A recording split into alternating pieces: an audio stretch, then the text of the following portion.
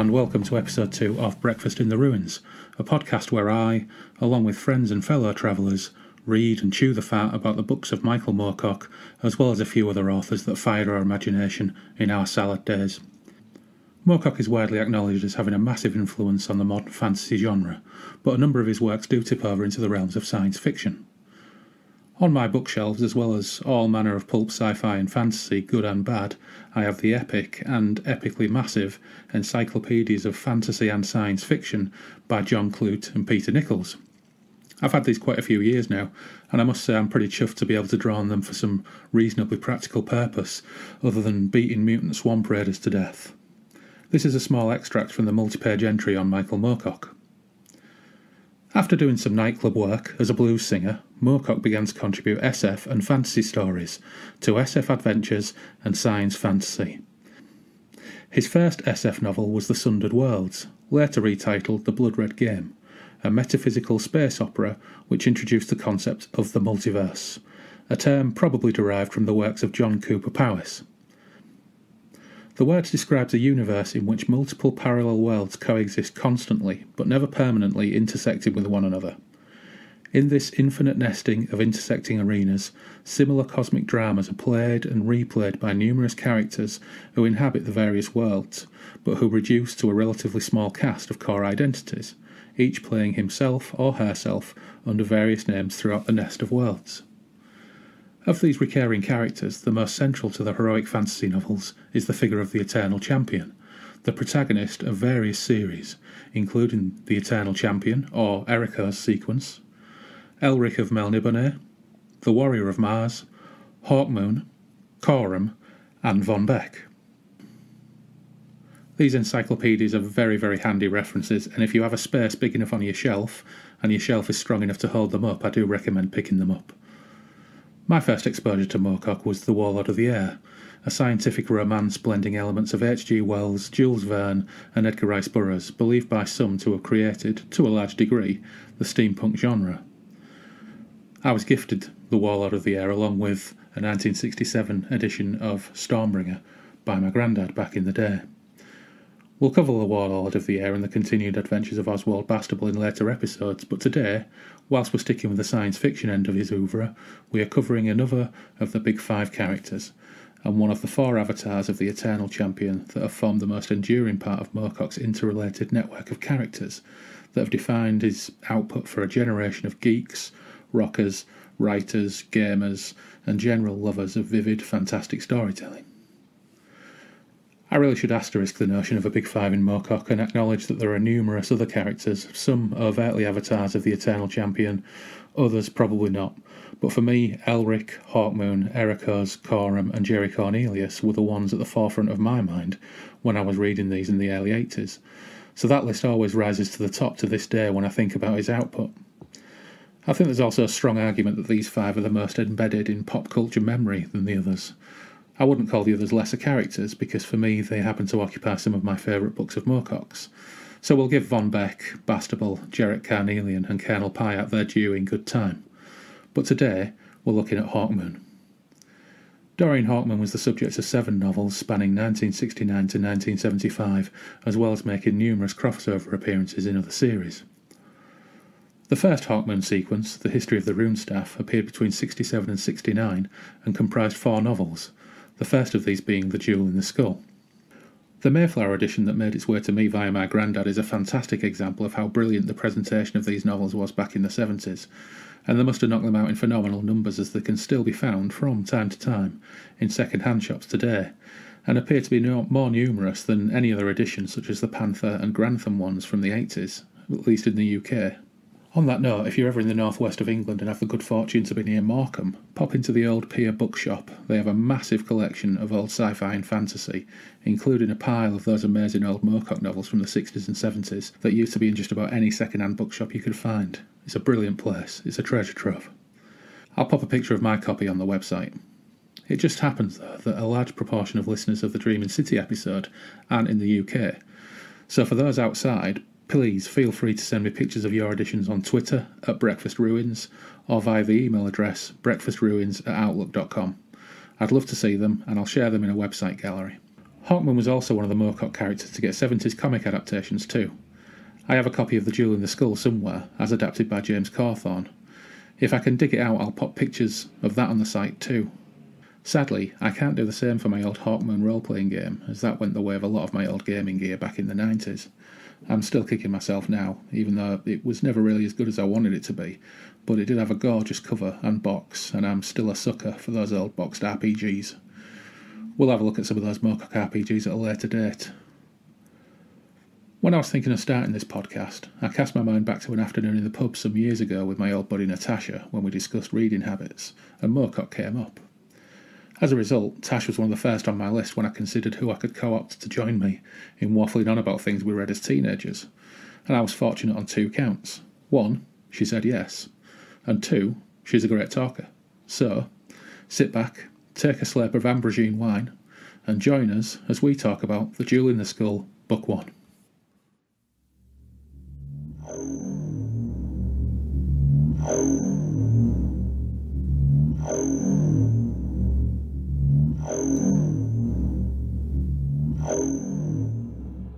Right, we're in Natasha's kitchen. We've just eaten a delicious bowl of food. We've got a glass of rum, and we're about to talk about Michael Moorcock. And this occasion, we're talking about Jewel in the Skull. Natasha's laughing at my serious tone, trying not to laugh. I was just impressed we got the name right. Yeah. That's off to a cracking start. So, why don't you tell me a little bit about your history with fantasy and science fiction? I think it's really interesting that if we hadn't said your history with fantasy and science fiction, that the whole conversation could have just gone completely skew. Because like the whole word fantasy doesn't necessarily, you know, people say, what do you like reading? And I'm like, oh, fantasy. And they're like, oh, I'm like, no. If you're thinking swords and like destinies, then we're absolutely on the same page. Yeah. If you're thinking 50 Shades of fucking emotional abuse, are we allowed to swear? Yes. God, this is going to be a really short show, isn't it? Yeah, so I think I clearly remember buying The Hobbit for my 9th birthday with my money from the bookman who came to school, who, where I went to school, looked really surprised that anybody could afford the book. And I remember him saying, because I placed my order, he came to show the books. It was a quiet day for him, you know. And I looked at them, read the back. I'm like, ooh, Hobbits. Wrote my order down. And he looked at me. And I haven't since had this question in a purchasing environment, and he went, can you buy that? Can you afford to pay for that? And I'm like, yeah. I wasn't going to like wait till he bought it and nick it, but it was that part of Stoke. So, yeah, it's my birthday. I'm going to get it. Bought it, read it in a day. Then there was a kid in our class who had... A git kid? A git kid. Was that Freudian slip? It so was. We don't need to go there, and I'm not naming names. Okay. That's a separate story for when they're... Unless you've got... No, we haven't got the time. Yeah. So, yeah, but he had The Lord of the Rings. So I finished The Hobbit. I'm like, oh, I read this amazing book, and he lent them to me. And I think I read them... One of those things that I remember reading either in a day or a weekend or something, like they were, as fantasy books tend to go, that just disappeared, don't they, like chocolate. So that was, 9. Pretty good. But then I suppose back in those days, pre-iTunes reader, you didn't just have like the access to books or information about books. So when I got to high school, I met another git kid, other separate story. Oh, these people always bought me fantasy books, so that's karma and destiny all in a fantasy world, isn't it? So there was, she was the youngest daughter, and they had loads of older siblings, and they just had a house full of books. And I remember reading, I think the next fantasy book I read, I can't remember who wrote it, and it probably isn't that good, but it was The Poisonous Sword, and it was, it was obviously a sword, and touched people and died. Some kind of really complex story. Like, yeah, I'm hooked. What else have you got? And they had like walls full of, was it Mercedes Lackey? Where everyone's gay, and there's loads of magic and pages, and I can't remember anything else. Do you remember Mercedes Lackey? Yeah, we're talking... I'll look it up after this, though. Yeah, because that's what started... I mean, they weren't the greatest. And then they had like walls full of David Eddings and Gemmell, not so much. But, it gets to that kind of familiarity. But I got to Moorcock.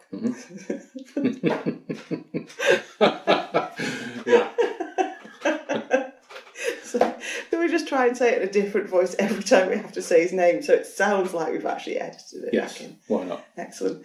Right, so I got to him at university because it was my friend of my housemate, like when I was 19, was in, so he liked Hawkwind, he liked all sorts of weird, surreal 70s shit, and he had a load of fantasy books, so I got back into a circle of people who were into fantasy books, and he had just this wall of them. But I don't remember reading them in order. I don't think anybody read Moorcock in order. But it was that time of life. I was 19, you know. I don't think, was I drinking? I don't think I was drinking, but there was certainly intoxicants about. And it was just fitted in with the background of, you know, 19-year-old life in Sheffield. So I just remember reading them out of order. I remember getting my Hawkwind and my Eternal Champions confused. I remember thinking, where's this woman? Is that person? Quite a lot. But loved them. But they're like the fancy equivalent of Mills and Boons in size, because you can just sit down with one and in a few hours it's gone, and you know that's a... Yeah, I think Moorcock has himself admitted that at one point in the early 70s he was pretty much writing them on the toilet and knocking them out at a phenomenal rate, almost in the same way as a Mills and Boon author. Yeah, and in the way that they're enjoyed. So, you know, there's that match of energy, isn't there? Yeah. So I was quite happy with it. But yeah, it didn't make... And remembering it didn't make any sense. And then obviously I read Behold the Man when I got a little bit older. And that one stuck in because that was ever so slightly different. Jesus doesn't come up in many of his other novels. No, and we'll do an episode on Behold the Man. I think that'll be a group one. I think that's probably a really good idea, yeah. I discovered Moorcock first with Stormbringer, which was one of the first Elric collections, but also chronologically the end of Elric, which is one of the confusing things about reading Michael Moorcock. And then just kind of piecemeal and pell-mell went about discovering other bits and pieces, and here's Hawkmoon, here's Coram, the link, sometimes the crossover. And it did get quite complicated. And I think essentially there's absolutely no point whatsoever trying to make a great deal of sense of any kind of chronology. That was the interesting thing about it, because I've read a lot of fantasy. I mean, I followed Feist, you know, from beginning to end. Even past the point where anybody bothered spell checking the fucking print that you can get. So, you know, I've read every single one. It wouldn't occur to me to read them out of order. And I will never lend them to somebody else going, why don't you start with, you know, here's the end of this one and I'll give you that one. And, you know, but in a very similar way, Jimmy the fucking Hand is in every book, doesn't matter what they call him, or whether it's his grandson or his granddad, or, you know, like he had 5 characters and they kept popping up, but he wouldn't recommend it out of order, whereas these, they didn't make sense out of order, but there was a sense of, there's not a sense to be found. Like, there's not like, there is no right way to do it. It's like you're eating at a buffet, you don't need to start with the sausage rolls, you can like start with the dessert, you can, it's all entertainment. But yeah, trying to make sense of, when I picked this one back up, trying to make sense of where it fit. I'm like, oh, fucking hell, it's the beginning. And I thought, I'm sure I've read this. I'm sure I didn't read it at the start. And I probably spent half the book thinking it was a different character and waiting for that person to walk back in it. But yeah, it was great to read it afresh without the confusion of because I was really churning through them. You know, when you were a student, you couldn't afford books. Of course. So if you find somebody with a house full of books who lends them to you, probably sells you weed. Yeah, and also I think these like sort of 70s Panther or Mayflower Moorcock paperbacks, I mean, Julian Skull's 156 pages. It's a quick read. Yeah. It's I think it fits the description of pulp fantasy, but you know, there's just something about Moorcock and his the world that he created that just give it a slight edge over most other pulp fiction, which I think is why it has such a massive impact. Although it'd be interesting to see kind of how much that impact remains, because I have lots of these conversations with people who are my age or slightly younger or slightly older, but I'm not sure he's part of the current zeitgeist. So I went in Waterstones the other day, and you've got lots and lots of classic science fiction and fantasy authors still in print. What you won't find in the Waterstones is a Michael Moorcock book, whereas 20 years ago, Michael Moorcock was ubiquitous. In brand new bookshops and in second-hand bookshops, you would always find at least a dozen of those beautiful 70s Mayflower paperback editions with the psychedelic covers. And that's a real shame, but I wonder why that is. We'll probably tease that out as we discuss. 2 words, my friend, I can save you time. Tits and dragons. So, like, modern fantasy fans, they were sold the tits and dragons dream, and that's what they expect. And he doesn't do tits or dragons. He does vast universes that aren't built on merch, which is the other big fantasy, alleged sci-fi draw. Yeah. I don't want to get, we could spend hours of me just dissing Star Wars if you want. Yeah. I suppose that is one of the interesting things. He was non-typical in the 60s and the 70s because of what he was doing. I don't know. I think it's been described as progressive, transgressive, whatever we want to call him. But also because of that kind of mad switch in what now constitutes fantasy, which I think the Eddings and the Gemmels were to some degree, influential on. And I must hold my hands up, I've never read a David Eddings book or a David Gemmell book. Probably just because I'm lazy and the size of them is intimidating, and I like my 150-page Moorcock novel or something similar. But yeah, it is a shame. And they did republish a lot of these in new volumes with further tinkering from Moorcock, because he's certainly not been immune to going back and tinkering with his own work a little bit, George Lucas style. But I think that was a few years ago, and they're not available in bookshops anymore. But interestingly, you said that you started with The Hobbit and you started with The Lord of the Rings, and there is something of a schism in the whole fantasy fan community, especially the community that I interact with sometimes on Twitter, which is largely role-playing game nerd-based. But there is kind of a schism between the Moorcock people and the Tolkien people, with the person in the middle saying, "Whoa, I like both, what's wrong with that?" But I started with The Hobbit. My mum read me The Hobbit when I was a kid, and then once I was able to pick it up myself, I read it myself, that old lovely Unwin hardback with the beautiful Tolkien imagery on the cover. And then probably a few years later, via my granddad, got hold of Stormbringer, and, well, there's quite a considerable difference between the two. So how did you find the journey from Tolkien to Moorcock, and what in the Moorcock books that you read when you were at university spoke to you and kind of made it feel different? I think by the time I'd got to university, having gone through my friend's family's library of whatever, didn't get on with Gemmell myself. Eddings was, and what isn't in this book or in Moorcroft's book, because you can't fit it in 156 pages, just a lot of walking and talking, just chatting, like that kind of camaraderie thing. Yeah, you've got your plot arc, right? Oh, we need to get this time, so we're going to walk over here and we're going to get it, and on the way we'll have a chat and things will happen, and we'll have a chat about it and tell you a joke and a bit of a story. And that was kind of so that was a little bit Tolkien without the kind of vastness of the Tolkien world. So by the time we got to Moorcock, I'd read quite a lot of whatever. Travel logs. Yeah, travel logs. So to get something that was like, and a month later, and then a week later, and then a month later, and, they just fucking went. You don't have to read about every meal or, so it was, in that sense, it was different. I mean, the things that, I love who can't love the artwork? I mean, I got mine from a second-hand store and they had the newer versions. It's like, no, the weirder the front, like the more the Moorcock. Yeah.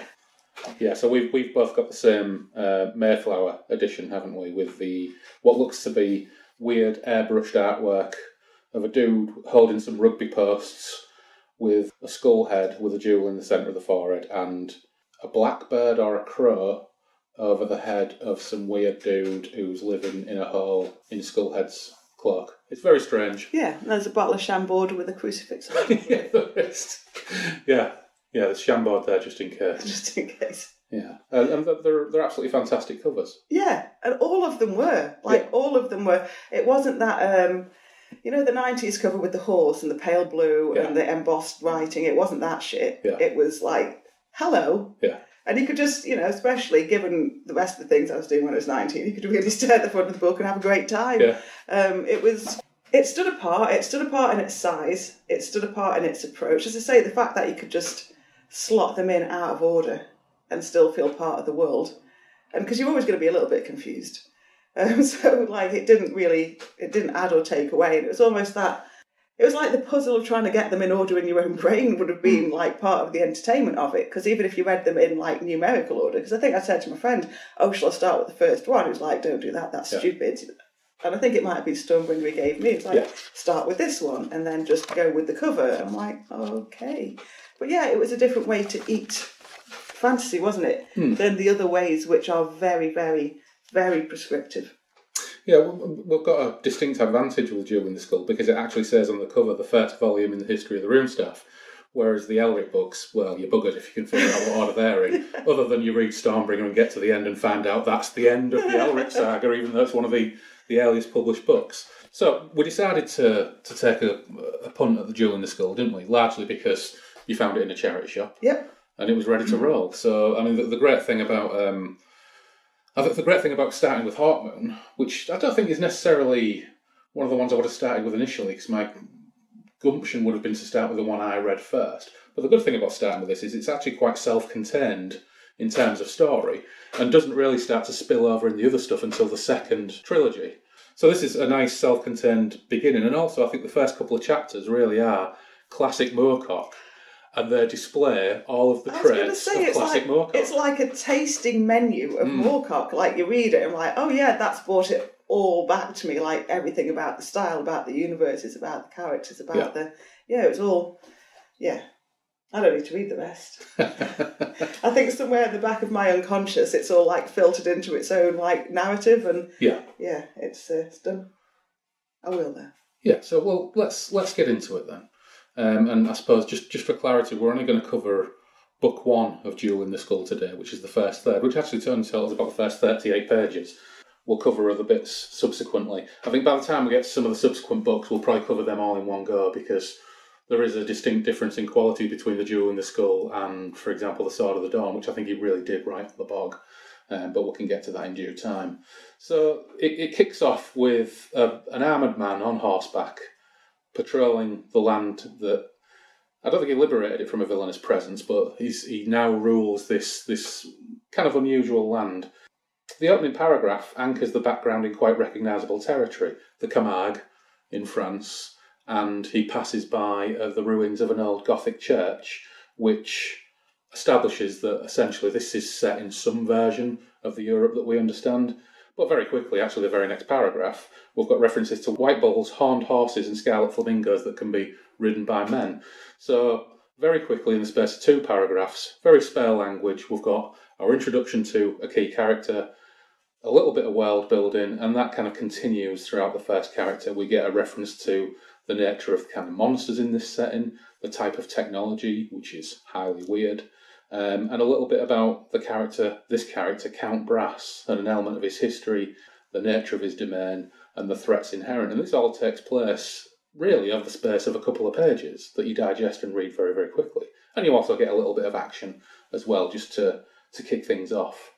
So I'm going to quickly read from the book the description of Count Brass, because I think it's a really good example of how Moorcock writes and defines characters. And given, I think, before you start with that, that the first paragraph sets the scene and the time and the relatedness to our universe, and the second paragraph then sets the difference.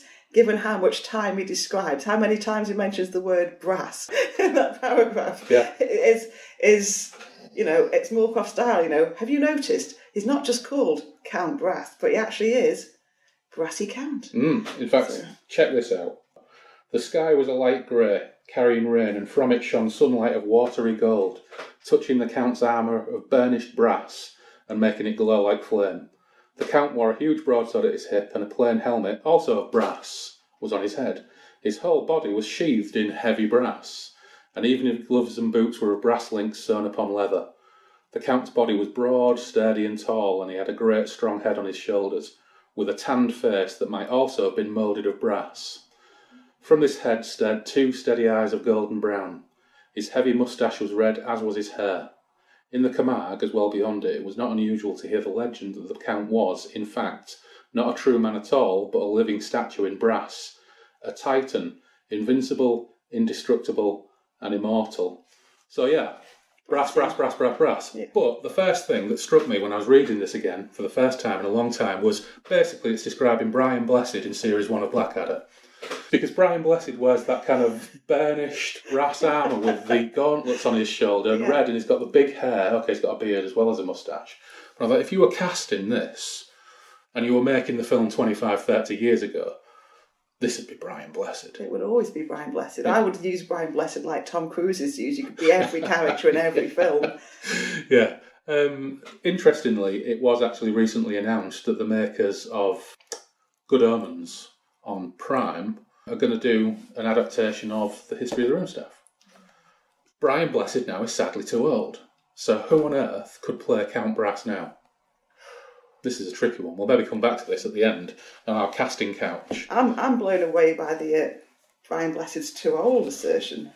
Well, not only is Brian Blessed too old, I think, now to get away with playing Count Brass, he's also quite short, which was a big surprise. We went to a geeky sci-fi convention last year and met him, and actually earlier this year. Lovely fella, but his presence on TV leads you to believe that he's going to be some kind of giant. Again, we apply the Tom Cruise technology. What lifts? 6'7". If Tom Cruise can be Reacher, then Brian can be anything he wants. So he just needs lifts in his pumps, and everything will be fine. Like it's camera angles. Yeah. I think the guy... actually, we'll get to casting later on. So, as we continue, we get a little description of the world. So, a previous Lord Guardian... Sorry, I've just top up the room. I don't know what to do with my glass. There we go. Yeah. The previous Lord Guardian, pretty terrible person, and it gives us a good idea of what kind of nasties we get in this kind of setting. So, paragraph 2 on page 11. I could edit out all these ridiculous pauses as I find things like this. You could leave them in for the reality of it. So, we know that the Count is out on his patrol, visiting the Guardians who occupy his towers that defend the land, which have all sorts of strange technology in order to defend the Camargue. And he knows that out in the marshes there are barragoons. And barragoons are the product of the previous Lord Guardian, who was a nasty piece of work. And there's a really nice description of the barragoons that goes thus. It says, "It was a slithering sound, a slobbering sound, the sound of a barragoon, the marsh gibberer." I think gibber is a really great word. Few of the monsters were left now. They'd been the creations of the former Guardian, who'd used them to terrorise the people of the Camargue before Count Brass came. Count Brass and his men had all but destroyed the race, but those which remained had learned to hunt by night and avoid large numbers of men at all costs. The barragoons had once been men themselves before they'd been taken as slaves to the former Guardian's sorcerous laboratories and there transformed. Now they were monsters 8 feet high and some 5 feet broad, bile-coloured and slithering on their bellies through the marshlands, rising only to leap upon and rend their prey with steel-hard talons. When they did, on occasion, have the good fortune to find a man alone, they would take slow vengeance, delighting in eating a man's limbs before his very eyes. So, pretty nasty, unpleasant beasties, nice description of a monster, quite unlike anything I think that I'd read, for example, in Tolkien. Robert E. Howard had a good turn of phrase when it came to describing beasts and monsters, but Conan mostly killed other people, and occasionally a white gorilla or something like that. Monsters weren't really the core of Conan. And I think the description of the barragoon is really, really interesting because there's something else which makes it a much more interesting encounter than just the Count having the chance to show his martial prowess for the sake of the reader. So the Count confronts the barragoon and effectively taunts it. It tries to respond, but fails miserably. And again, the text says, "The barragoon's gibber and shout of rage was loud, but not without a hint of uncertainty. It shuffled its bulk, but did not move towards the Count. Count Brass laughed. 'Well, cowardly creation of sorcery, what's your answer?' The monster opened its mouth and tried to frame a few words with its misshapen lips, but little emerged that could be recognised as human speech. Its eyes did not now meet the Count Brass's." And that's really tragic and deeply unpleasant because this creature, which is out there kind of killing men, feels shame at being reduced to this mess that it now is. And I remember reading this when I was probably 16, 17, and instantly I'm being led to identify with the hideous gibbering marsh beast that the Count is about to dispatch to prove his prowess. So it's just something a little bit different, because the monsters in other fantasy, Tolkien included, are pretty two-dimensional. Whereas here, instantly, on 3 pages, we've established the setting, we've established the land, we've established elements of Count Brass's character, and we've been introduced to a monster which actually I automatically feel sorry for because it's evident that he feels shame for what it is, which is, in 3 pages, is pretty tight writing. That is, when he's at his best, that is exactly what he does. He pins it down in a few words and it has layers within layers within layers. So I remember when I read these, probably the first time I read them quite quickly, and there were several pages in this. I read them over and over, partly because I kept putting it down and doing things, and partly because I was like, well, actually, there's quite a lot in that. So, it's worth taking the time, as I'm going to be literally talking about it live in the public space, then it's probably worth really understanding what's there instead of churning through it like it is a Mills and Boon. Oh, the sky was great. Oh, 3 pages. Oh, it's a big hill. Oh, 3 pages. Oh, look, there's a castle. Fucking hell, he's not going to get to the castle today. He's going to have to describe the castle again tomorrow. It's that kind of approach. So it was... Sorry. I should probably mention for the audience that the bang in the background is occasionally a happy dog. It's not nervous jittering, it's just a tail wagging. I've got a quiet, satisfied, sleepy dog on my side. Yeah. Yeah, so there's something dramatically more satisfying about that encounter. Absolutely. Obviously. And also, he gives you a sense of the approach of the book, because it is a compassionate kind of take on a hard situation. It is a considered approach to a response to war by Count Brass, for example. So I don't want to skip too many pages ahead, but he's got some, thoughts about why don't we just fight the bad guys? Yeah. It's not just, bad guys, charge! Yeah. And same with the Barragoon. I think if it had turned tail and run away, he was prepared to probably let it leave, because... Well, I think the text actually says that he gives it the opportunity to leave, knowing that it won't and knowing he's going to kill it. But it's just all part of his process. So whilst he's obviously heroic, big, buff, the master of his own land, he gives this creature an opportunity to go, but he knows it's not going to. Yeah. And he lops its head off, pretty much, for good measure. Doesn't have to fight everybody he sees for the sake of the good. No. And, it's not the Crusader, it's not wasting time, this one could. Yeah. It doesn't. But, Yeah, so it's cool. It culminates with a nice, gory description of some action. He pretty much lops its head mostly off, and it slithers back off into the swamp with a push of his boot. And he gets back on his horned horse and heads back to his castle. Chapter 2 is quite different in that it ends with essentially 3 pages of exposition, which describe the land, describe Count Brass as essentially a game changer, a combination of mercenary extraordinaire and political mover and shaker, who accepted gigs where he thought he could always influence the courts of Europe for the better, because what we've got is a feudal Europe almost of warring city-states, and he's been out there for decades, essentially picking the side he thought could potentially lead to more stability. So he's established as having this desire to see a more stable Europe, which comes into play a little bit further on in these chapters, where potentially his character becomes a little bit more nuanced, for good or for ill. So this version of Europe is in flux, and he's settled in the Camargue, an isolated place in the south of France, or what was called France. And at this point we get a much more detailed reference to the big villains, which were referenced very briefly in the first chapter, the Empire of Grand Bretagne, which, once again, for a book from 1967, only 22 years removed from World War II, is quite an interesting take on the whole Dark Empire that wants to take over the world business. When reading it as a teenager, I found out, oh, right, we the British are the villains. And there's all sorts of ways to kind of consider and think about that. There's a little paragraph which goes into a little bit of detail about Grand Bretagne. In the west lay the island empire of Grand Bretagne, the only nation with any real political stability, with her half-insane science and her ambitions of conquest. Having built the tall, curved bridge of silver that spanned 30 miles of sea, the empire was bent on increasing her territories by means of her black wisdom and her war machines like the brazen ornithopters that had a range of more than 100 miles. But even the encroachment of the Dark Empire into the mainland of Europe did not greatly disturb Count Brass. It was a law of history, he believed, that such things must happen, and he saw the ultimate benefits that could result from a force, no matter how cruel, capable of uniting all the warring states into one nation. So, once again, we're only 5 pages in, and Count Brass is taking on yet another dimension in that he's being described effectively like a 1930s appeaser of an aggressive nation that's trying to impose itself on Europe, which changes the game slightly on Count Brass, I think, because on the one hand we've got this big heroic dude who's not even the main protagonist of these novels, because these novels are about Hawkman, but he's already established as someone who potentially, well, he could go either way. So that kind of leads a little bit uncertainty. So nothing is black and white, nothing is clear cut. And as you said earlier, we've already established that he's not the kind of guy who, if politically something occurs, he's not going to go, I'm going to be the good guy and fight for the good guys, which is quite revealing. I'm sure Brian Blessed would have.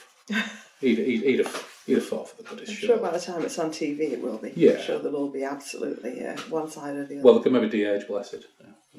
You never know with all this new technology. So Brass remains aloof of the developments, and obviously this won't be for long because we've got our villains in the novel.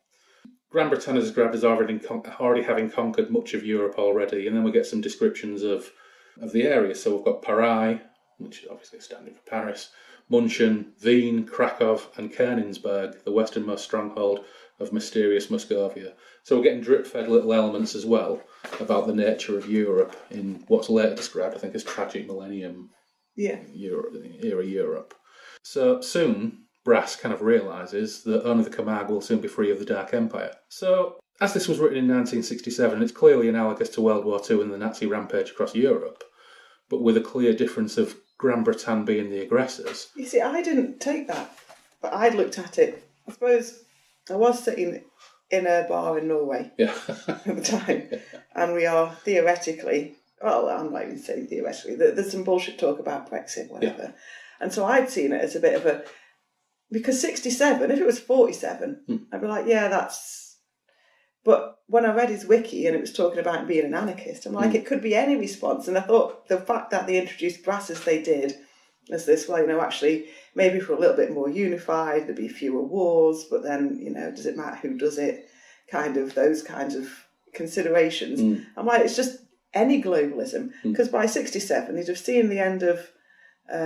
he'd have seen the creation of Israel, and if he's an anarchist, so we're in this modern world of our understanding of news, but if he as an anarchist in the 60s, and obviously there's the other kind of subcultures in the 60s, he would have been leading up to all sorts of other American wars, and Lord knows the British weren't being particularly friendly. I would say to the audience, have a look at Mark Curtis, the modern historian, and just find out about some of our activities in the last sort of 100 years that are now like public knowledge. It's in that context, if we don't think of it as in the propagandist, because I didn't take it that way. I really took it as, well, anybody who brings kind of peace, but these were monsters, and he was talking about like this 3,000-year-old, as we'll get to later, so it's an aged empire. It's not a new thing. And actually, if we look at where the age thing is, and again, if we're going to send people to YouTube, it'd be Alan Watts. There's an Alan Watt and there's an Alan Watts. One guy's great for talking about spirituality and meditation and like how you just need to chill out and not think about the world. And the other one's great for telling you about... At them as well, then. Yeah, so both of them, like, check both of them out. Like, if you find the guy who tells you how fucked the world is first, then you can watch the other guy afterwards and just chill out about it. But there's two Alan Watt plus or minus an S. But in terms of like a global agenda, then if he really genuinely was an anarchist in the 60s, he'd be more like Bilderberg, he'd be more Rothschild, he'd be more like, it doesn't matter whether you defeated the Nazis, but I was there at the time and I know IBM was selling the things to make the gas chambers work, and so he might have been in a way that people maybe not now, because there's a very different take of reality because it's influenced by so many things. He would have had books, because what reinforced it is at the back of this version that we've got, there's an advert for a book that I thought, I wonder if that's still on print, but it fucking isn't. The Morning of the Magicians, which is talking about the Hitler and his frozen and hollow earth theories. Oh, of course, yeah. So he wasn't in that camp of, he wasn't a tits and dragons kind of author. Yeah. He could have been, it could have been referred to, and I think he's probably been very wise, given that he was post-World War II, to not be very clear to say, well, if Britain had have won, what if we were the bad guys? But to even suggest that isn't all power corrupt? And aren't we right to question authority? And again, from his wiki thing, apparently across all of the books, they quite often start as being some kind of lord or landed gentleman, and they end up realising that they really need to own their own authority and their authenticity, and that's where peace and justice lies, because if you let any man tell you what to do for any reason, you're probably going to be sailing down the wrong kind of... So that's how I took it, because in this allegedly Brexit, not Brexit, we're globalised, so you can't take it back. We're either going to be in the camp with them, we're going to be in a camp with America. You can't opt out of a round world. But who's behind that, and how innocent is that, and what's the fallout and the damage? And either you are, because it goes on, all these villages that were conquered by the Grand Britain were they either served or they died. Yeah. And actually, is that not written into our modern laws in everywhere? Because if you say anything that isn't about serving, then you are a terrorist, and we have laws that can have you disappeared into camps and interred or deported, or do you know what I mean? I don't want to go into it now because I don't want to be deported particularly. But it's that context. So I thought he worked, and the way he's so brief in his descriptions allows the reader to take what they... So you project your own shit on it, or what's going through your mind in the minute. So if you want to be like, oh, well, what if the English were the bad guys? I'm like, what if we're still the bad guys? Ask the people in the Yemen. I don't think they think that, we're not Nazis, because why would they? No, that's a really good reading of it, and I think my reading of it is probably completely coloured by the fact that I read it in my granddad's living room with the pictures of him in his World War II uniform and everything else, and with Kelly's Heroes fresh in my brain or anything else. But no, that's absolutely bang on. The bottom line is, in this, in terms of story, whatever we read into it, the British are the baddies, and Count Brass is tempted to appease them because he has a feeling that Europe needs stability by any means. And, we'll see kind of as the book goes whether he sticks with that. Spoiler, he doesn't.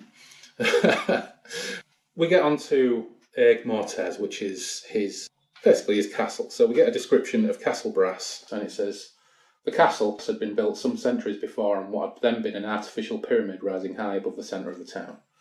But now the pyramid was hidden by earth in which had been planted grass and gardens for flowers, vines, and vegetables in a series of terraces. Here there were well-kept lawns on which the children of the castle could play, or adults stroll. There were the grapevines that gave the best wine in the Camargue, and further down grew rows of haricots and patches of potatoes, cauliflowers, carrots, lettuce, and many other common vegetables, as well as more exotic ones like the giant pumpkin tomatoes, celery trees, and sweet aubergines. Aubergines. There were also fruit trees and bushes that supplied the castle throughout most of the seasons. So he's kind of got his own little patch of paradise, which he's fought hard for. So you can kind of understand to a degree why he doesn't want kind of conflict, or why he might be minded to mind his own business. We then get introduced to two more key characters. Yiselda, his 19-year-old daughter, who naturally, because she's the daughter of the big heroic count, she's gorgeous, she wears glowing robes of samite, etc., etc., etc. And Beaugentle, who essentially is a poet-philosopher who is Count Brass's closest advisor, and really, to some degree, functions as a counterbalance to the Count's quite cynical view of the political situation. Both are very protective of the Count, both fear for him when he voyages abroad alone, and they also discuss von Villac, the Count's chief lieutenant, who is another old soldier, who once again is another key component. Beaugentle's not terribly impressed with the Count's opinion about whether Grand Britain are a necessary force, and their methods are not as important as the result that they create. And Beaugentle actually describes some of the depravities of Grand Britain. Beaugentle changed the subject. I heard today that Grand Britain took the province of Colne not 6 months past, he said. Their conquest spread like a plague. A healthy enough plague, Count Brass replied, settling back in his chair. At least they establish order.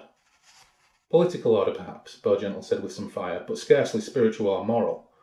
Their cruelty is without precedent. They are insane. Their souls are sick with a love for all that is evil and a hatred for all that is noble. Count Brass stroked his moustache. Such wickedness has existed before. Why, the Bulgar sorcerer who preceded me was quite as evil as they. The Bulgar was an individual. So were the Maquis of Pesht, Roldar Nikolaev and their kind, but they were exceptions. In almost every case the people they led revolted against them and destroyed them in time. But the Dark Empire is a nation of such individuals, and such actions as they commit are seen as natural. In Colne their sport was to crucify every girl child in the city, make eunuchs of the boys, and have all the adults who would save their lives perform lewd displays in the streets. That is no natural cruelty, Count, and was by no means their worst. their entertainment is to debase all humanity. So they're not only evil invaders of Europe, they're also dirty pervs and evil murderers of children, which, in terms of what we see on the news and what we see in politics, isn't that unusual. But it was unusual at the time when I'm reading fantasy books when I'm 17 in, 1989 or whatever, to have something slightly more than orcs burning villages, or people being dragged off to work in a villain's mines. The prettiest woman being taken to be the wife of the prince. Yes. So this was but eventually coming to appreciate it. Oh, naturally. Obviously. Naturally. And we'll see sort of the slight edge of that in the next chapter, won't we? So yeah, Gran Breton clearly established as dirty, rotten scoundrels. Well, scoundrels is the wrong word. Awful, awful people and a terrible, terrible force. But despite this, Count Brass is still slightly resistant to condemning them, which is somewhat worrying for who essentially is at this point still seems to be the main character of the story. Right, so we next join Brass, Giselda and Bowgentle and Von Villac, old Von Villac, at the local amphitheatre, thought by the Count to have been built in ancient times by the Romanians. So it's the festival of the Life Wind, the coming of the Mistral, and the greatest bullfight of the year, Matan Just, will face Corner Rouge, the mightiest of the white bulls, in what follows and is a description of a bullfight. It's non-violent because, remarkably, this is a humane bullfight where the objective is to snatch garlands from around the bull's neck. And Corner Rouge wins and bests Matan Just. Hooray, hooray for the white bull. But that just, of course, gives the Count an opportunity to flex his muscles.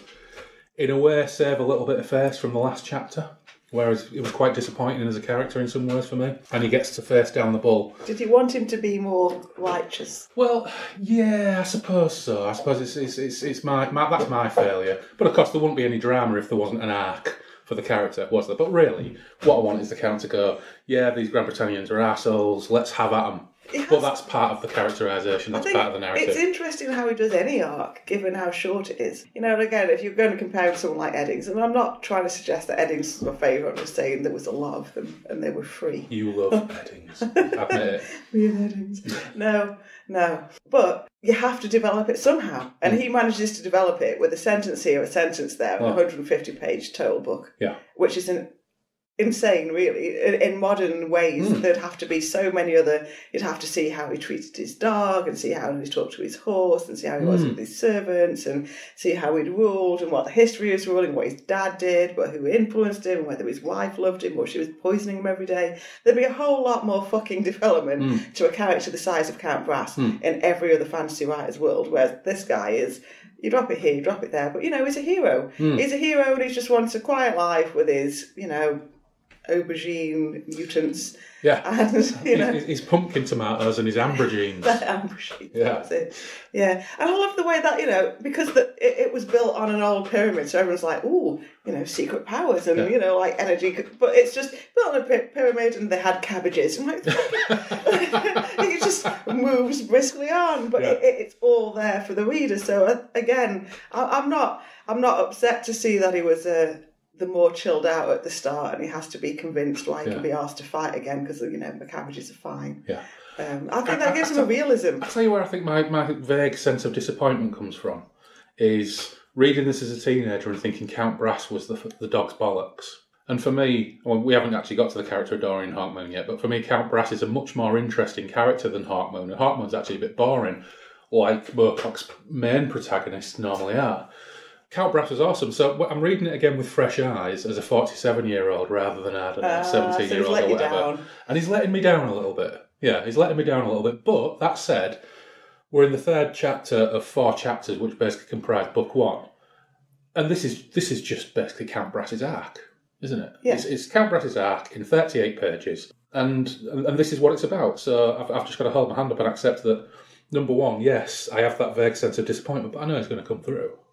No spoilers, everybody, but he will come through. But anyway, at the moment, he's wrestling the biggest, hardest white bull in the arena, turning it over and lording it over it, and then holding up the hands of Matan Just, the bullfighter, to say, he won, he got the garlands, and everybody, of course, loves Count Brass because he's a massive beefcake. and he's just saved everybody's like local hero in the humane bullfight, which is kind of cool. And, you know, they loved the new boss because they hated the old boss. Yeah, so well, that always works. It does always help. And the old boss was a wanger. Exactly. Serious wanger. Yeah, it's perhaps a little bit cheesy that, you know, hard man wrestles the bull, but, you know, it kind of restores some semblance of the Count as a larger-than-life, super heroic, monolithic character.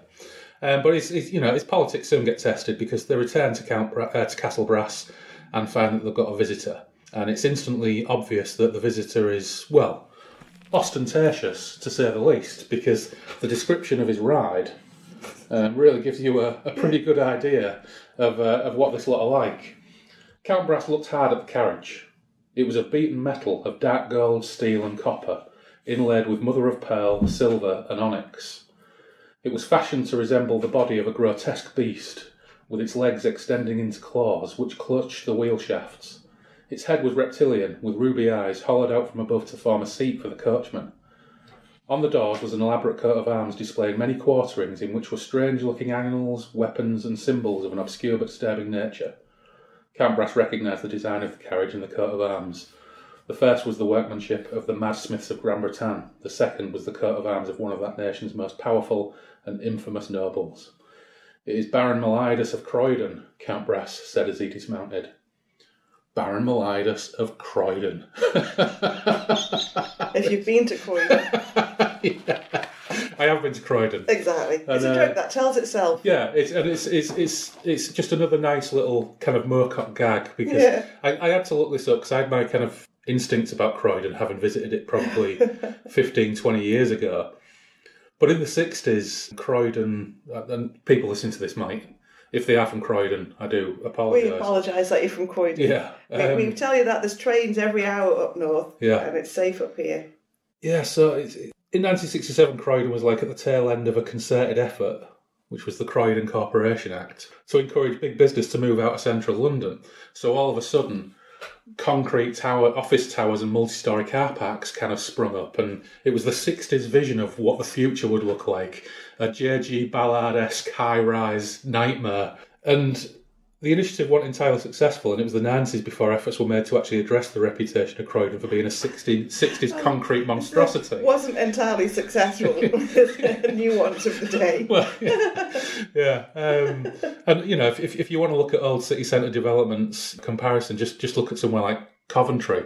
Or, having visited it a couple of times, Stoke's not really that great in terms of city centre planning and probably suffered a little bit from 50s and 60s concretism. I think Stoke people would challenge the word planning in association with their FSE. Well, we had a fair bit of it in Hull as well, given that, you know, Hull was bombed pretty drastically in World War II. So we've got our fair share of I was asking the lady hideousness in Oslo, I was like, because the buildings are beautiful, I'm like, did they bomb here? And they're like, well, we think we bombed further north. And like, she looked at me, she was like, why did they bomb your town? I'm like, no, the Germans left it to us. Like, you're suffering enough, just fucking keep it. Have your plates, you need something. Yeah. So, and then they took away the plates, just to end the story of Stoke. Yeah, sorry, Karen. Yeah, well, my first visit to Stoke was when we were about 20. And my friend went to university there, and possibly the most exciting thing was the Pottery Museum. Yeah, although they did do very good kebabs. Anyway, we digress. So yeah, the idea that it's the big bad is Baron Meliadus of Croydon. It made me. I think it passed me by a little bit when I was 17, but now I just found it hugely entertaining. Having been to Croydon since I was 17, I think that's probably what really brings it home. Yeah. Croydon as an incidental is where they set Phone Shop. If you watch that Channel 4 comedy series. Yeah. It's worth going out. It's actually quite surprisingly difficult to get hold of. I think Amazon occasionally have the DVDs. Right, okay. Very, very funny. The guy who did Phone Shop. But yeah, set in Croydon. And if you imagine one of those in this setting with his big horse and his coat of arms, you'd pretty much be, but, you know, a little bit more twisted. But, of course, you know, there's a slight fudging or clouding of that because it's spelled Croydon, Kroidem, D-E-N, I should say. You know, but nevertheless, it's Croydon. The villain is the Baron of Croydon, which I've got to say I love. But actually, it comes across first up as pretty swish. He's very courteous. He praises the Count. He kisses Yselda's hand, obviously impressed by her beauty, and he tries to butter up Beaugentle by saying that he loves his writings and his philosophy, but Beaugentle's not really having much of it. He's not happy at all. He's trying to contain himself. Not happy having him there at all. And of course he gets Von Villac on side just by talking about his old war stories and the battles that he was involved in. But there is a level of tension thanks to Beaugentle. The Baron himself is described thus. The Baron was almost as tall as Count Brass. He was dressed all in gleaming black and dark blue. Even his jewelled animal mask, which covered the whole of his head like a helmet, was of some strange black metal, with deep blue sapphires for eyes. The mask was cast in the form of a snarling wolf, with needle-sharp teeth in the open jaws. Standing in the shadows of the hall, his black cloak covering much of his black armour, Baron Meliadus might have been one of the mythical beast gods that were still worshipped in the lands beyond the Middle Sea. As they entered, he reached up with a black gauntleted hand and removed the mask, revealing a white, heavy face with well-trimmed black beard and moustache. His hair, too, was black and thick, and his eyes were a strange, pale blue. The Baron was apparently unarmed, perhaps as an indication that he came in peace. So, he's dressed like a villain. Sounds like a sleaze. Yeah. It sounds like a sleaze. He's got his dirty tash, which is nicely groomed, but he's dressed like a villain. If you're all in black and you've got a black snarling wolf mask and a black cape and everything else, you're dressed like a villain. But he's giving it a pretty good go. But then when you're from Croydon, you better do what you can. Yeah. Step it up. This True. was the days before baseball caps and low-slung jeans. But, you know, he's got a villainous ride. Yep. He's got a villainous outfit. And despite the fact that he's being very courteous, you know, he's a wrong un. It's plain that he's a wrong un. So after Beaugentle, Von Villac and his I think the name. I mean, beyond just the fact he's from Croydon, the name, you know. Meliadus. Yes. It's not quite, you know, Baron Cheery. No. Is it? No. It is a good villain name. Yeah. Yeah. So Meliadus and Brass, after everybody else has made themselves scarce, discuss Grand Bretain's unification attempts. And to cut a long story short, Meliadus wants the Count's support in terms of political intelligence and advice, whereas Count Brass essentially just wants to be Switzerland in this. He doesn't want to get involved. Refuses or the Vatican. Or the Vatican, yeah. Refuses to offer support. IBM. Refuses to offer his support, and Meliadus isn't really too impressed with this. He's obviously not used to being turned down. But again, Count Brass comes off as, I don't know, appeasement might be the wrong word, but he openly admires the grand strategy of Grand Bretagne. And at the end of the chapter, there's an admission that he actually likes Meliadus, even though Meliadus himself is obviously getting irritable by the Count not just rolling over and giving him what he needs. So again, you've kind of got this double-edged sword with Count Brass. He's intelligent, articulate, a political mover and shaker, is heroic, is the guardian of his peers, but he's also a little bit myopic and aloof regarding the events in Europe. Or we could just be, you know, optimistic. And also, you know, he's done fighting. He's fought all over. He's seen what happens. He's seen what it brings. It's like, well, yeah, unification will be all right. This bit's all right. He's clearly got some dickhead traits, but haven't we all got some dickhead traits? He comes across as kind of authentic and chilled out and, you know, comfortable with his place, but, you know, he'd jump into a bullring to fight someone if they needed it. He's that kind of... He's not looking for trouble. He's not, I've seen the coat of arms and we're going to stab him in his sleep. Yeah. It was, you know, it's very much, we'll take it as it comes. If there's any doubt as to how things are going to go, Chapter 4 is titled The Fight. The Fight at Castle Brass. So, you know, we've got a fairly good idea of what's coming. Spoilers. Yeah, and essentially, so Meliadus stays a week, enjoys the hospitality of the Count. Beaugentle's got his suspicions. Beaugentle thinks that he's making moves on Yselda. Turns out he's correct. Brass asks Beaugentle to keep an eye on the pair of them. Can I just... Yselda, though as intelligent as her father, lacked both his experience and his normally good judgment of character. She found even the Baron's infamous reputation attractive, and at the same time could not believe that all the stories about him were true. It's like Tinder in a book, isn't it? So, you know, so she, bless her, a little 18-year-old pretty girl, and that is the only Because with every other character, I know that's several lines for a woman, but with every other character, he says a lot in a few lines. This poor naive little innocent, like every guy who knocks at the fucking castle is like, all right, do you want to get married? Yeah. All right, do you want to get married? Not, what? I wonder... Nothing else. Just, the first guy, she's like, yeah, you'll do. I hear you like killing children, but from your outfit, I don't see that in you at all. I mean, that moustache isn't giving me any fucking red signs, warning signs at all. And then, without going into the next book too much, the next guy who knocks on goes, hi, I'm here to see your dad. Yeah. It's like, well, have you thought about loving me? And it's just that level of neediness. Although for the 60s, for writing, because there's 21st century writers who are still writing women worse, she did get her own few lines. Because she did at least... She was as intelligent as her father, but lacked his experience and his normally good judgment of character. And from memory, and we're leaping ahead 3 books here, I think she does actually get involved in the battle and get stuck in. So she's not just a damsel in distress all the time. Yes. However, that said, it is definitely the case that horrendous murderer of children turns up, but he looks pretty swish.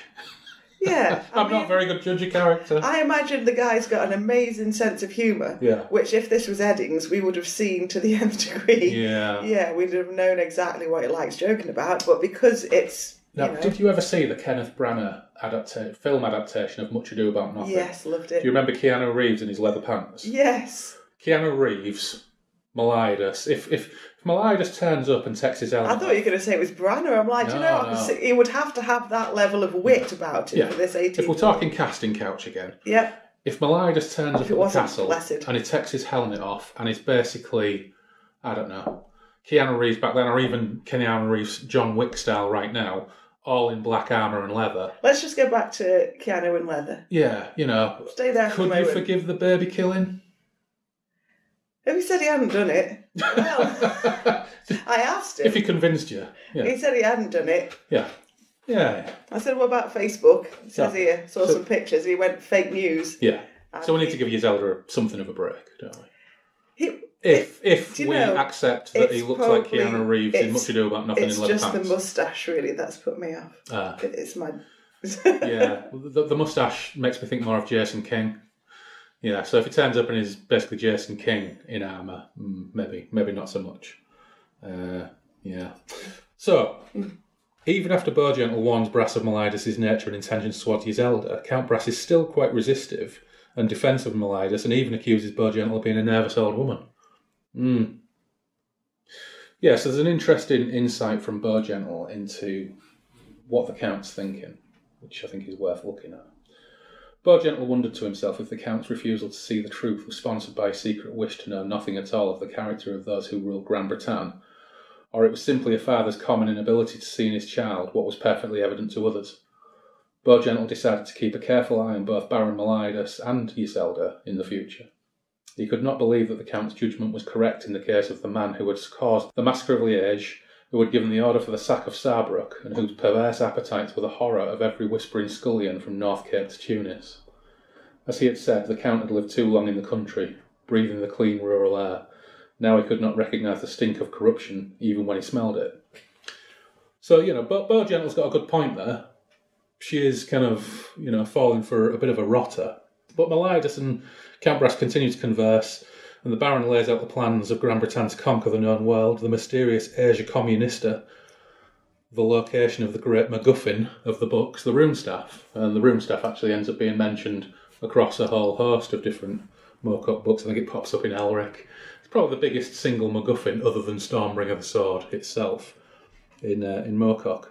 And Count Brass does finally start to feel slightly unsettled by it, but it takes a direct threat to actually get him to take action. Because meanwhile, Yzelda is totally buying into Meliadus' Romeo shtick and is meeting him on the sly. Fortunately, Bowgentle is on the case, because when it turns sour, and he tells her that basically she's his, and he wants to take her away, and when she's resistant and says, oh no, my father would have to approve of this, he basically starts really dragging her about and roughing her up and saying, you come in with me, love. Fortunately, Bowgentle's there, been stalking the pair, and he intervenes.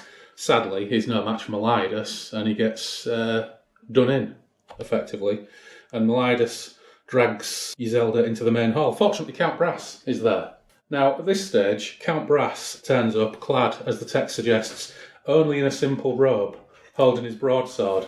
And I cannot help when I read that of just thinking of him stood there in a dressing gown. Has to be a dressing gown. Otherwise butt naked, with his sword held up in the air, looking like a bronzed, semi-naked god, and threatening Meliadus. Meliadus, like a classic villain, of course, doesn't fancy matching his short sword, so he's like, ooh, I don't want to fight you, Baron. Which is good villain shtick, and actually Peter Wingard stroke Jason King would carry off that much better than Keanu Reeves. I wouldn't have said his name. All I can see is Tom Cruise, my friends. Well, after this, we'll Google Jason King, and then you can see what I'm talking about. So, Count Brass is enraged by now, and he's even more enraged when Isilda tells him that Meliadus has killed Bowgentle.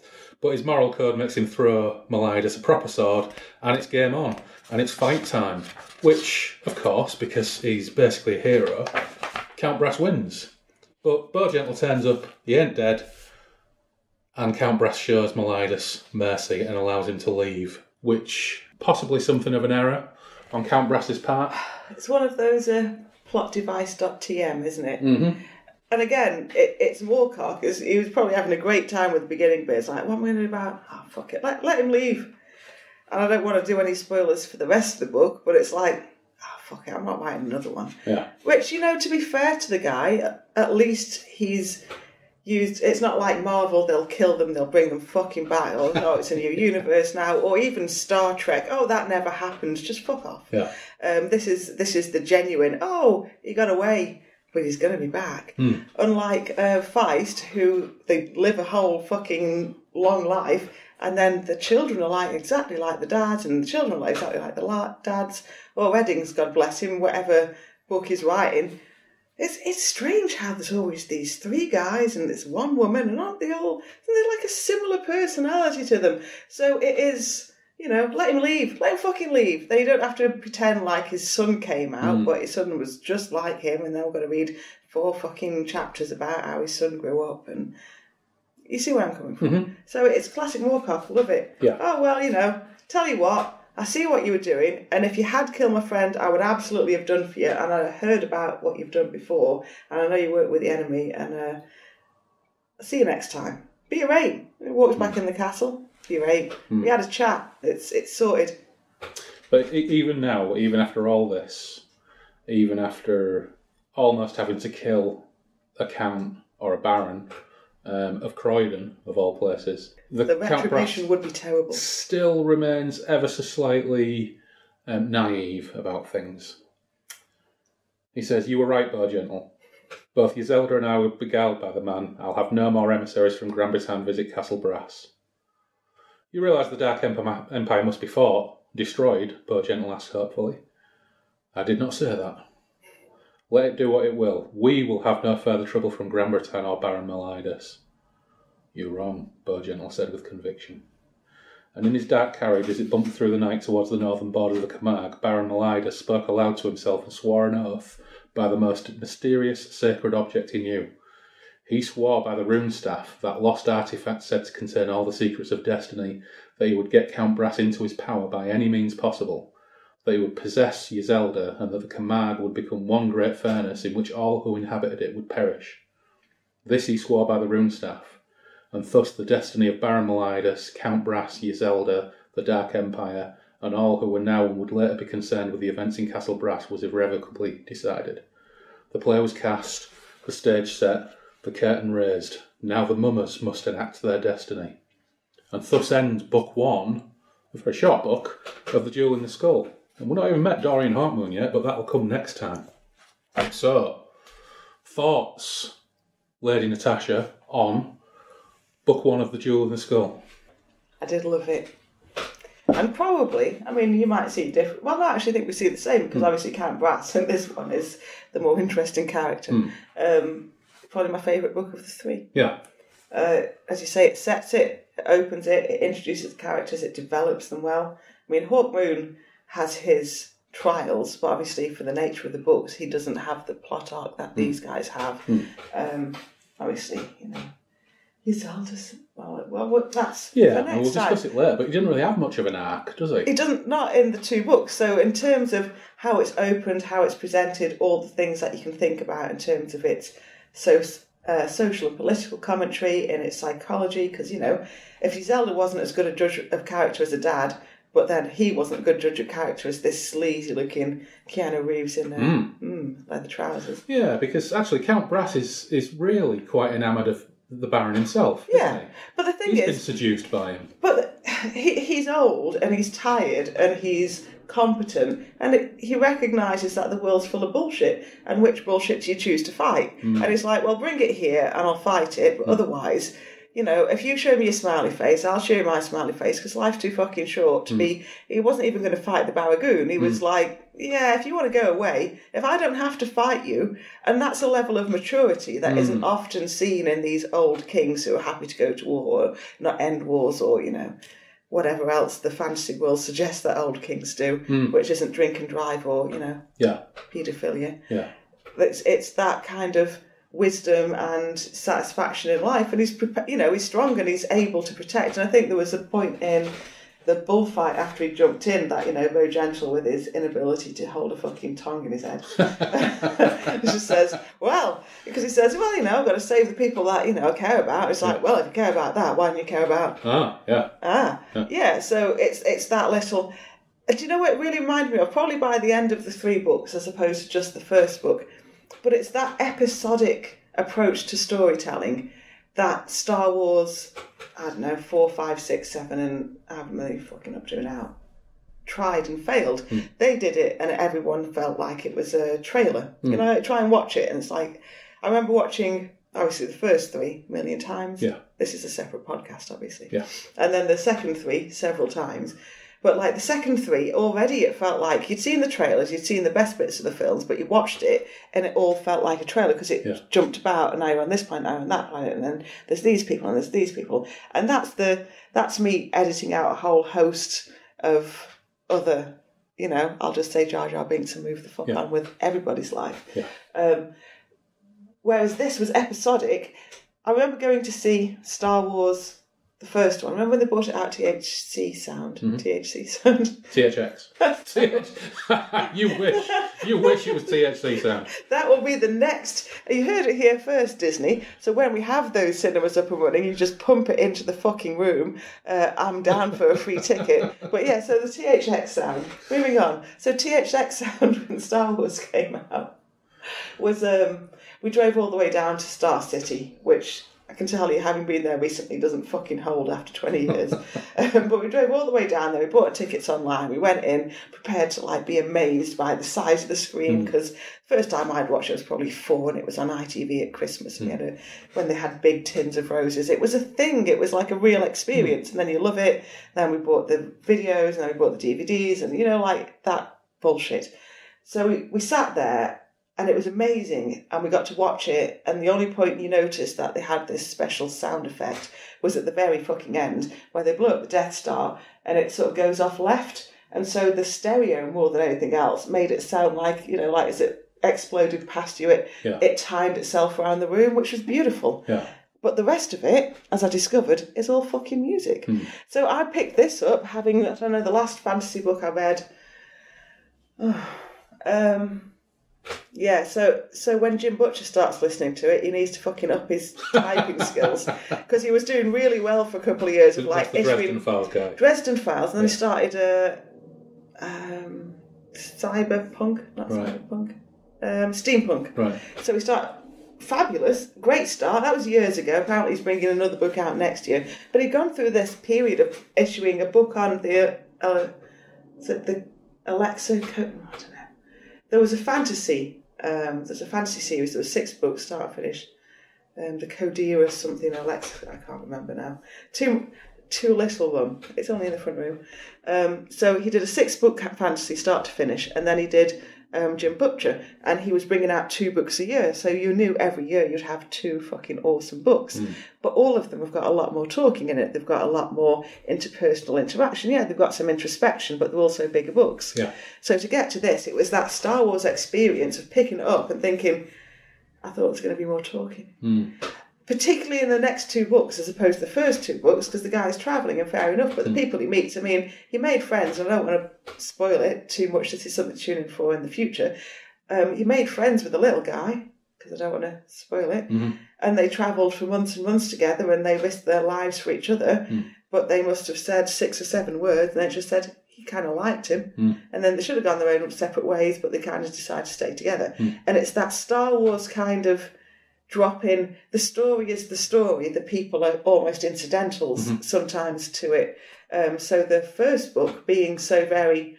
It's got probably more talking in the first book than the next 2 books entirely, in terms of like, you know, and he said this and he said that, or even introspective thinking, because for most of it, I guess the guy is mentally numb. And I think that really repeats in the rest of the Moorcock books. As you say, some of them are literally written on the toilet, because you read them and you're like, what the... Like, it's... Well, naturally, we'll be doing... You know, this podcast is really just the introduction and covering book 1, but we'll cover books 2 and 3 as the next podcast. But I think after that, it'd be really, really interesting if we did something like the first book within Stormbringer, Dead God's Homecoming, which is an introduction to Elric from round about the same time. So we could do that to contrast, you know, between the two. Because I personally think, and I think I believed it at the time, I personally think that Duel in the Skull was probably my favourite of that period of Moorcock in terms of introductions to new characters. But I'm really looking forward to going through that voyage of rereading them all again and reevaluating them, because I never expected that we would have such a big conversation and debate regarding the nature of Count Brass's... 40 pages. Yeah, and the nature of Count Brass's kind of dilemma. And how many books could you do that for, like 50 years later? And I think that speaks to Moorcock. And why he isn't, you know, as I think we covered at the start, 2 words, tits and dragons, why he isn't still even remembered. Like for people who... even the people who actually think they're into fantasy, not just people who've seen a couple of episodes of Thrones and thought it was all right. Why they don't know him, but they've read or they've heard about. I mean, Shannara, when you think about all the shit they're converting onto TV now, and you're like, well, yeah, but that was a great first book. So yeah, science fiction fantasy as a genre, what's taken off is the stuff that's got the merch behind it, the stuff that gets a TV sale. And I personally feel that fantasy is always, and you know, please write to me because I've got free time, but you know, I think it's best reading. I think sci-fi tends to translate best to the visual, because when you get a really good sci-fi writer, I mean, God love you, but you can't help but spend 3 chapters telling me how the fucking lift works, and it's not a real lift. It's an imaginary lift that doesn't exist yet. And I understand when you look at the Arthur C. Clarke story and how he's influenced our, you know, our smartphone world, and not necessarily for the good or the bad, but that's been a part of it. He worked with NASA, he worked with, you know, the big companies because he's the ideas guy. So yeah, to somebody, they want to know what happens with that fucking imaginary lift. I don't. So I'm happy to see, you know, I remember watching Babylon 5, God bless them, in the 90s, and the CGI that was on it, when they got in that lift and it shot sideways and you saw the whole of the station and you had these big sweeping shots that cost them hundreds of thousands. Straczynski, if you tag him, will listen to this because we've mentioned him, because he's like that and he's a really nice man. And that just blew me away because that was the first of it. But if you'd have read that, that would have been like 30 fucking pages describing as the lift went along at the speeds, but you know, with the dampeners, they managed to not feel it, and so you didn't see them slide like an Enterprise, but in the background, you saw where they grew the food, and you saw how they ate the food, and you saw how they were self-sustaining, and it's boring just telling you about it. Do you know what I mean? So sci-fi works really well in the visual. It can also be done badly, but it works really well in the visual, whereas fantasy, because you've got the flamingos, and you've got the grey sky, and you've got the references to France, but also you've got the references to, you know, like sorcery and being on a pyramid in France, which we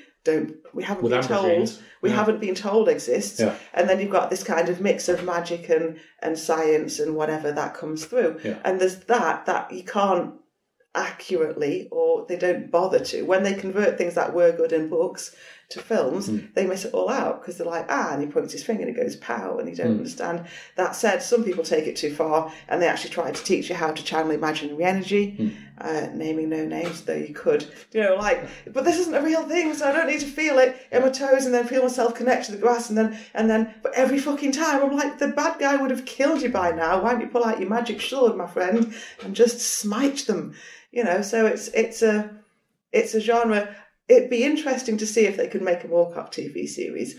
Well, that's the interesting thing, isn't it? It's like, everything that's currently in like the fantasy zeitgeist, as you said, is to do with properties and TV shows. And I think there is a lot of fantasy out there that's particularly successful, and people like Joe Abercrombie and Scott Lynch who sell a lot of books.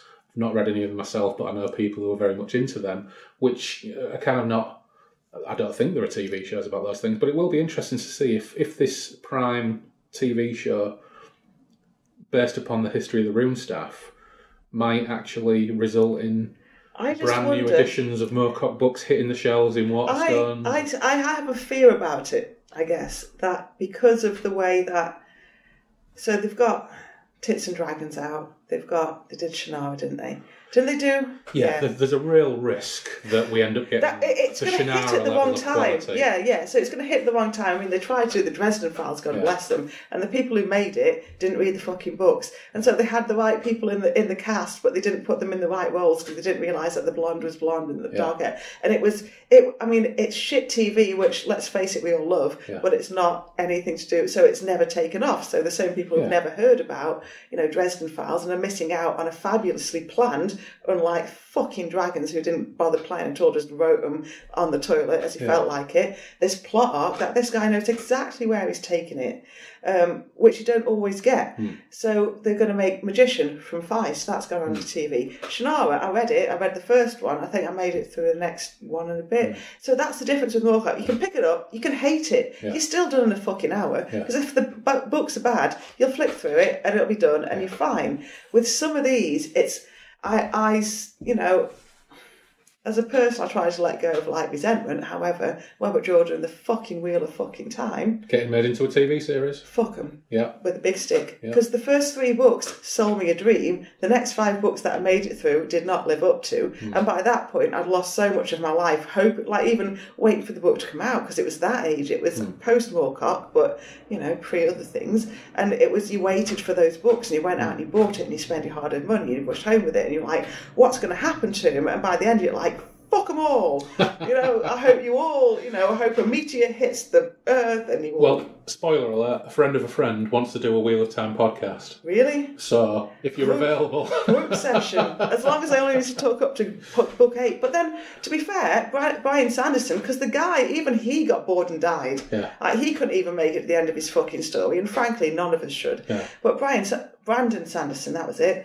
So I've read his books because, iTunes makes everything accessible these days, doesn't it? So I've read his books, and God bless him, he's formulaic to a nth degree. He's not bad, but he's not in any way considered good. Yeah. And he's finished them, and I'm like, yeah, you've probably written them all right, and I'm hoping that you've started with a fucking plan to end them, and you've closed the arc, and maybe one day I'll read them once he's finished.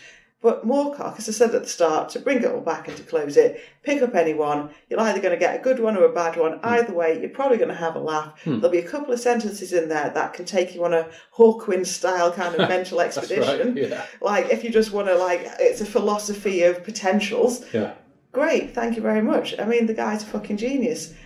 He's up there with Straczynski. He's up there with Tolkien. Doesn't have to be the same, just has to be quality, and I don't know why more people aren't into him. It's their loss. Maybe. Well, I think that's a great summing up.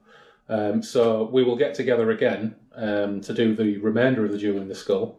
But in the meantime, well, I'll see you on the Moonbeam Roads. Mind the Barragoons.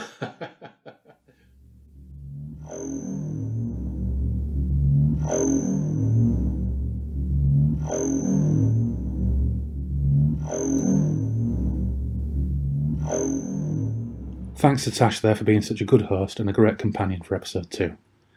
I can also heartily recommend Angostura rum, as fine an example of Trinidadian produce as Natasha herself. She'll be back when we cover the remainder of the Jewel in the Skull, when we'll actually meet Hawkmoon for the first time. I'd also like to thank the folks on Twitter for their lovely feedback and encouragement. It's been very gratifying. At the end of the day, this is just a hobby, but it really helps to get such positivity from folks when they've listened and enjoyed our yakking. Thanks also to my buddy Tom, who emailed me to comment on the hero-anti-hero angle that was discussed in our last episode, The Dreaming City, and also helpfully explain the origins of the term negromantic that caused us some head-scratching in the last episode. Tom said, Elric sounds like a Nietzschean hero, i.e. he acts in his own interests and is not constrained by somebody else's idea of morality. A total dick, in other words. By the way, nigromante, nigromancia are the Spanish words for necromancer and necromancy, and Spanish is full of Latin-derived words. Thanks for that, Tom. At the end of the day, this isn't an academic or highbrow analysis of Moorcock and his works. It's just some old muckers supping and gabbing about stuff they enjoy, so please feel free to correct us when we head off down dodgy alleyways or display rank drunken ignorance. Big thanks are also due to Don Dennis, Walsfior on Twitter, and co-host of the excellent On RPGs podcast for all of his excellent technical advice, tips, and encouragement since I posted the introductory and Dreaming City episodes. I hope to have Don on at some point to talk gaming. Last but not least though, massive gratitude to Neil, at Nelbert1 on Twitter, not only for his advice and tips, but also for taking on the task of clearing up and sorting out the sound on this episode. He did a bloody terrific job and made it listenable. As it happens, it turns out that whilst recording in a tiled kitchen with creaky wooden chairs, 3 happy dogs, and a pile of Trini food and rum is an afternoon very well spent, it's not an ideal setting for recording a podcast, especially when I'm such a massive amateur when it comes to mic setups and other technical shit I just don't understand. Cheers, Neil. Also very grateful for Neil and Loz allowing me to use some of their music from back in the day to bookend the episodes. Coming up soon, Loz will be back as we look at 1972's Elric of Melniboné, or maybe the first Eriko's book, we'll see. We'll also have a couple more guests heading in to meet me in the Derry and Tom's roof garden to drink some tea, eat some cake, and chew the fat over all things Moorcockian and otherwise. In the meantime, I appreciate you taking the time to listen, and I'll see you on the Moonbeam Roads.